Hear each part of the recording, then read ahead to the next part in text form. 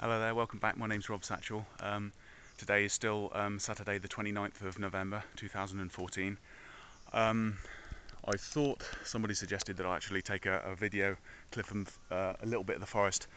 I wasn't going to bother with this because, as you can see, you can't actually see much absolutely fab scenery, but trying to get a little bit of the atmosphere. What was I going to talk about?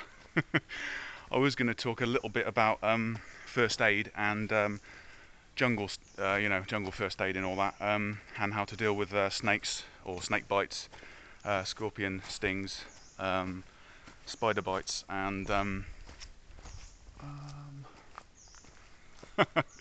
yeah, this isn't rehearsed. Snakes, spiders, scorpions, and whatever the other one was. Anyway, yeah. The only, basically, I'll start off with scorpions. The only ones that you'll ever, hopefully, maybe see, and that's only with a guide, are the big black scorpions with the slightly blue shell. And to touch them, they feel like, well, it feels like a Chinese plastic toy, to be honest. But they're relatively harmless. Basically, the bigger the scorpion is, the less harmful it is. It's roughly equivalent to a bee sting, basically, back home.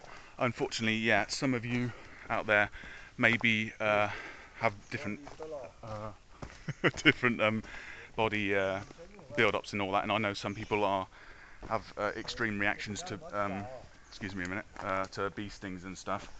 So it does depend on the person, but usually, check this out. Usually you'll be alright. It's just it's the smaller, tiny little scorpions that you've got to be a little bit more concerned about. The translucent ones. Obviously they're going to scurry away when they see you anyway. They don't like it. And the only way that you probably won't see one unless obviously the guide finds one for you. But I'm just going to let our guide pass here. But they actually, usually they make their little home underneath an old log, and the only evidence that you'll see that they're there is a little bit of sort of granulated earth that they've dug out outside the entrance, only about that big sort of thing. The entrance, obviously they've got enough crabby elbow room to get in and out and stuff. Snakes, again, even treading like this, like that, they're going to hear you at least 100 meters away, you know, and they're going to get out of there. Most snakes, well, all snakes absolutely detest human contact. Like I say, it's their forest, we're intruding and stuff.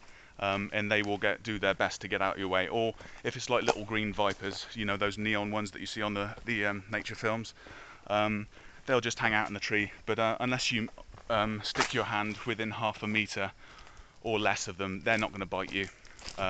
But the vipers are poisonous. They're one of, well, we're in Laos at the moment, but in Thailand apparently they've got, I think it's about 7 poisonous snakes. Don't quote me on that. But yeah. For a tour like this, we've got 2 guides at the moment, one back and one, well, there's supposed to be one behind me, but I'm tail end Charlie today. But there's, yeah, on the smaller tours of less than 8 people, they usually just take one guide and he goes at the front. Obviously he gets all the cobwebs in the face, so that's brilliant. If you are a little bit taller, because some of them are a little bit short over here, you might have to look out for the thicker lines of, I think by the tunnel web spider. I think they leave and it's almost like cable. You can touch it and it's very strong. But you'll see those spiders a mile off. They're literally that big. But I don't think they're anything to worry about. I'm not sure if they're poisonous or not, but again, they'll still steer well clear of you. And if you get one in your tent, don't panic. They're not going to run for you or jump on you or anything. Just get out the tent and just let it crawl out, or try and coax it out, sort of thing. So that's snakes. Obviously, yeah. If you are, worst case scenario, are bitten by a snake, obviously the guides should have a first aid kit. But if they don't, I didn't bring my first aid kit on this journey. But you can get away with to prolong, to give yourself a little bit more time. You can lightly wash the wound with sort of soapy water to get most of the poison off. if it's bitten through clothing, remove that clothing unless it's, you know, your bikini or something, and then just cut the section where the bite mark is, because there's still going to be poison contained in that cloth. Very important to take that away. You don't want any more poison absorbing through the skin through that bite mark. Yeah, and try and keep that as a sample if you can, but obviously you're going to be just wanting to get to a hospital at that point, or somebody that can help pretty quick. But like I say, you know, most snakes will stay pretty far away from you and all that. Stings and stuff from like hornets and other nasty little things like that, I'm not gonna lie to you, they're not gonna wanna, you know, stay away from you like the other things. And if they do sting you, it will hurt, but it's not life-threatening. And when you take the stinger out, do not say this is it. Don't pinch it and pull it out, because you'll be pushing more of the poison in. What you got to do is get a little card, plastic credit card or anything, and go, if say the stinger went in that way, get the credit card and ease it in, sort of massage it out that way.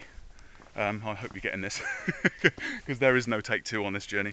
Well, I'll just show you a little bit more of the jungle and see how much time I've got left.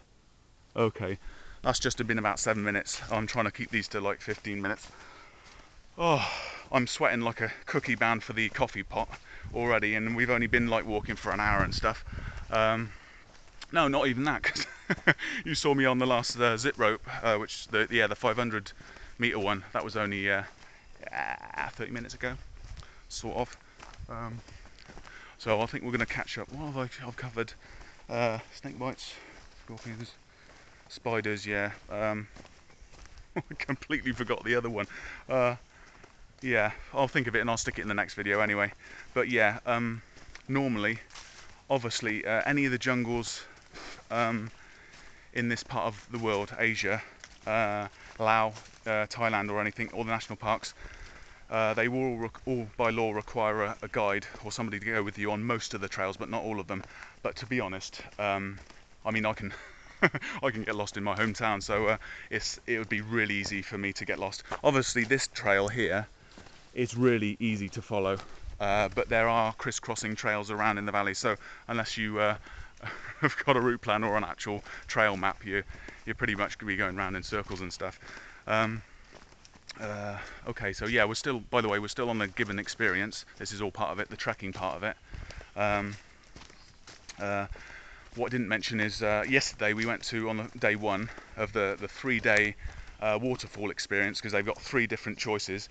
The first one is the classic 3-day experience, 3 days 2 nights, and that will take you around, and you'll sleep in 2 different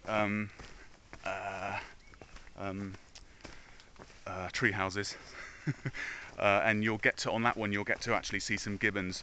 On the one that we're doing in the middle of, because we went further into the forest or nearer the river, apparently they're not so common there, and I'll be extremely lucky if I see a gibbon today, or even on the last day tomorrow hiking back. I don't look, you know, but I've seen them already, so I'm not too fussed. Yesterday though, that waterfall that I think I got, that was the first little zip, the little aerial runway that I used yesterday. You'll probably see that. I'll maybe upload that as well, just so you see how cool this area is. Yeah, obviously we're in Laos. Oh yeah, about trekking through the wilderness. In certain areas, read your guidebook. Certain areas, Laos apparently, I thought I only had to worry about this in Cambodia, with all the unexploded ordnance that's landmines and stuff that's in the ground and bombs. But apparently, I've heard yesterday evening, whilst we were playing a new card game which was fantastic, called Bullshit. I'll tell you about that later.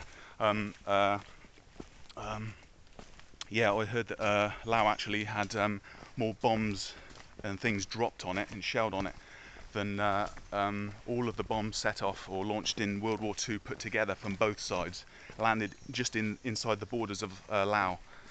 So obviously most of them went off, but the continual shelling, there is still masses and masses of ordnance just buried in the ground. Not landmines necessarily, but just unexploded bombs.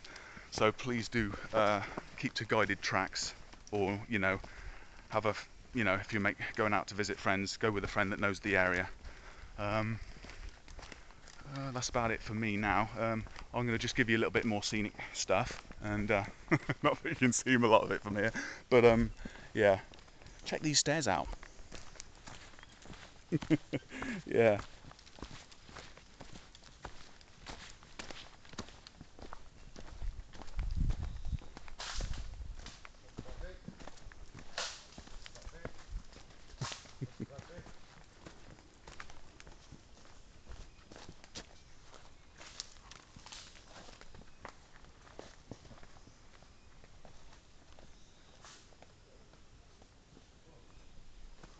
Righto, I think we're doing a bit of zip lining later, but I probably won't bother to record that, especially if the other videos turned out okay. I haven't seen them yet. So I'm gonna just hang on a second. Yeah, we've still got about 3 minutes. And I need to do my shoelaces up. Yep. Yeah, I hate to go on about it, but trekking through any wilderness, the most common thing of injury isn't getting bitten by a snake. It isn't falling off a cliff. It's basically tripping on something. Watch your footfall. Not your footfall. The where you put your feet on every path. Even like this. Don't let that fall you into a false sense of security. There's tree roots everywhere here. You could easily go a perler on one of them. So yeah, like in any other wilderness, yeah, just watch where you're putting your feet. And yeah, just every now and again look at the trees above and stuff around, just in case that you'll see some wildlife. It's kind of unlikely for us sort of visitors to actually spot anything. But yesterday I did see a centipede, one of those. It was about that big. And the centipedes are the poisonous ones. It's the millipedes, the ones with more legs that look more bullet shaped. Those are the ones that aren't poisonous. But they look a bit more sort of like you'd have them in a horror movie or something. But they're okay. So yeah, I think that's about it for me in the in the jungle. Everybody wants to call it the jungle and all that, but it's basically just a forest that's a bit tropical, really. A fantastic place to spend 3 days.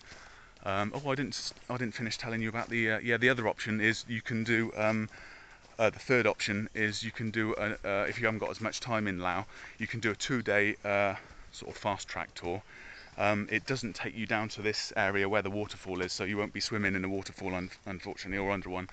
It was a small waterfall, but very beautiful, and there's a big enough pool to dive and swim in that's safe nearby. But as with any pool, go in feet first, where you're going to dive into first, in check with your legs dangling down all the way to where your dive will finish.